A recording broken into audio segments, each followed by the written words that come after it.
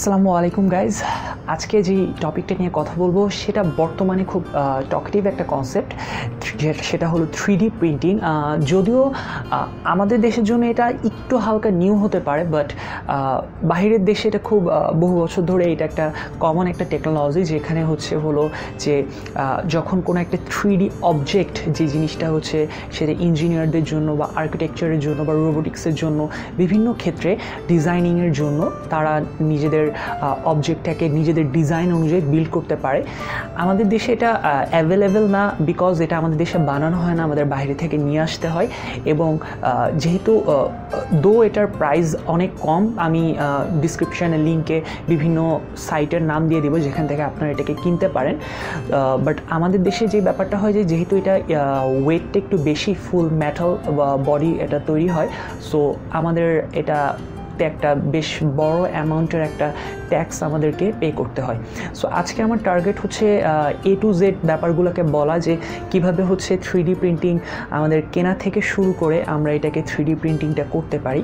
So first of all যে জিনিসটা যে 3D প্রিন্টিংয়ের জন্য আমাদের প্রথমে দরকার অবভিয়াসলি প্রিন্টার দরকার।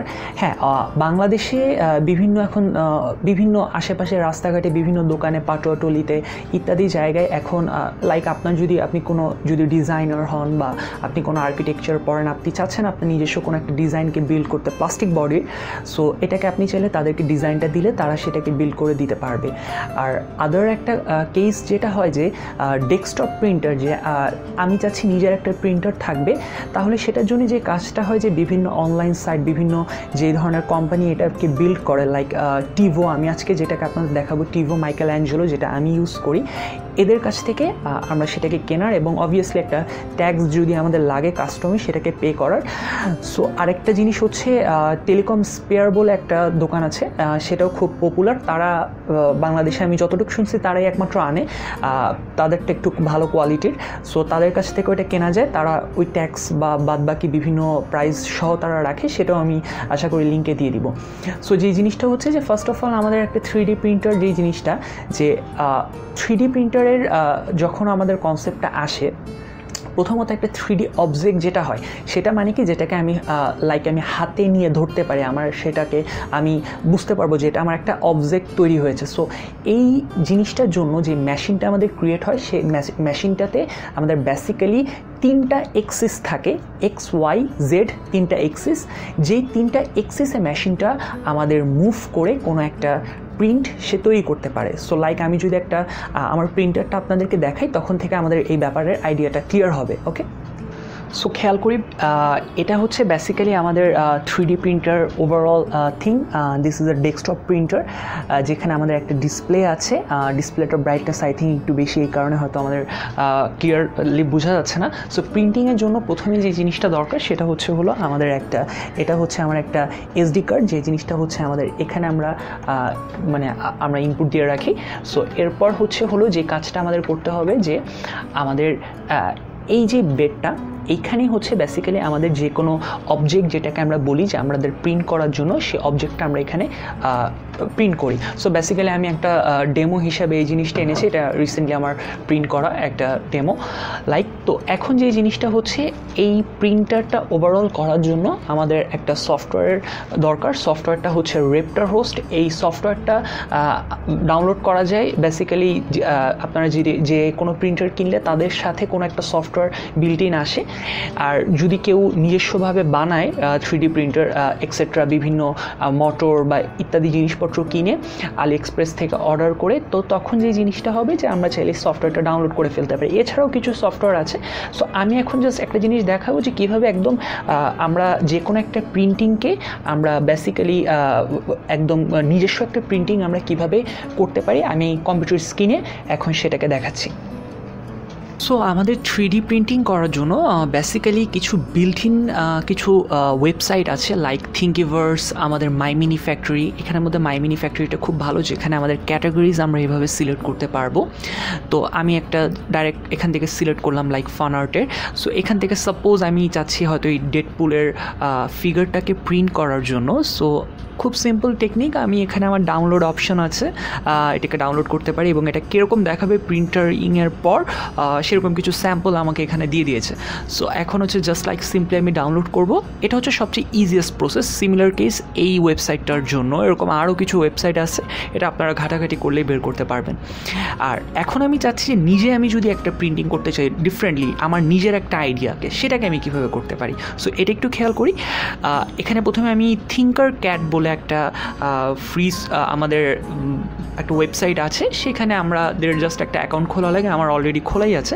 সো আমি এখানে ক্রিয়েট নিউ ডিজাইনে গেলে দেখতে পারবো যে আমাদের তাদের পেজটা ওপেন হবে। এরপরে এখানে আমাদের একটা ওয়ার্ক প্ল্যান থাকে, যেখানে আসলে আমি কোনো একটা 3D ডিজাইনকে আমি বুঝতে পারবো যে 3D ডিজাইনটা কীভাবে আসে। সো যে কোনো ধরনের ডিজাইন আমি এখানে এনে বিভিন্ন ভিউ থেকে আমি সেটাকে দেখতে পারবো এবং বড় ছোট করা বিভিন্ন ধরনের ডিজাইন। সো যারা আসলে ক্রিয়েটিভ তারা অবভিয়াসলি বিভিন্ন ধরনের সুন্দর জিনিসকে এখান থেকে তৈরি করে আনতে পারবেন। বিভিন্ন হ্যাঁ অবভিয়াসলি অটোক্যাড বা আরও বিভিন্ন সফটওয়্যার আছে। আমি সবচেয়ে ইজিয়েস্টটা দেখাচ্ছি, এটা লাইক মাইক্রোসফট আমাদের পেইন্টের মতো। এখন হলো আমি চাচ্ছি হয়তো কোনো একটা টেক্সট এডিট করতে এবং সেটাকে আমি হয়তো প্রিন্ট করতে যাচ্ছি। লাইক আমি হয়তো লিখলাম যে আমি ইউটিউব এই কথাটাকে আমি অ্যাজ এ 3D ভাবে আমি প্রিন্ট করতে চাচ্ছি। সো তখন যে কথাটা হবে জাস্ট লাইক সিম্পলি আমি যেই জিনিসটা চাচ্ছি সেটাকে আমি লিখব এবং এই ডিজাইনটাকে আমি একটু দরকার হলে একটু বড় ছোট করা, রিসাইজ করা, এক্সেট্রা যা করা সেটা আমি করব। এরপরের কাজটা হচ্ছে যে জাস্ট লাইক আমরা সিম্পলি আমাদের এই যেই ডিজাইনটা আছে এই ডিজাইনটাকে আমি সেভ করে তো এক্সপোর্টে যাব। এক্সপোর্টে গেলে আমি .html ফাইল হিসেবে সেটা আমাদের ডাউনলোড হয়ে যাবে। আর যেহেতু আমি আগে থেকে রেপ্টার হোস্ট বলে যে সফটওয়্যারটা আছে সেটা আমাদের ইনস্টল করা, সেই রেপ্টার হোস্ট যখন আমাদের ইনস্টল করা থাকবে আমার সেই 3D অবজেক্টটা এই রেপ্টার হোস্টের মাধ্যমে ওপেন হবে। লাইক আমি যদি একটা গান ডাউনলোড করি সেটা যেরকম কেম প্লেয়ার বা অন্যান্য VLC প্লেয়ারে ওপেন হয়, এটা সিমিলারলি লাইক। এরপরে আমি এখানে দেখতে পারবো যে এই প্রিন্টটা হতে কতক্ষণ লাগবে। সো এটা আমাকে দেখাচ্ছে প্রায় 24 মিনিটের মতো দরকার এটা এখানে গেলে। সো এরপর লাস্ট কাজ আমি এটাকে সেভ করে ফেলবো। খুব সিম্পল, আমি এটাকে প্রিন্ট 1 নামে সেভ করতেছি আমাদের মেমোরি কার্ডে একটুকি। জাস্ট যে জিনিসটা হচ্ছে যে আমরা জাস্ট দেখব যে আমরা মাত্র যে প্রিন্টিং ডিজাইনটা করলাম সেটাকে আমরা কীভাবে প্রিন্টিং করতে পারি। আর প্রিন্টিংয়ের জন্য যে জিনিসটা হচ্ছে যে আমাদের এখানে হচ্ছে আমাদের একটা ফিলামেন্ট কেস থাকে। আমাদের ফিলামেন্ট থেকে এটা PLA filament, basically PLA ABS বিভিন্ন ধরনের ফিলামেন্ট পাওয়া যায়। আমারটা বেসিক্যালি PLA ফিলামেন্ট।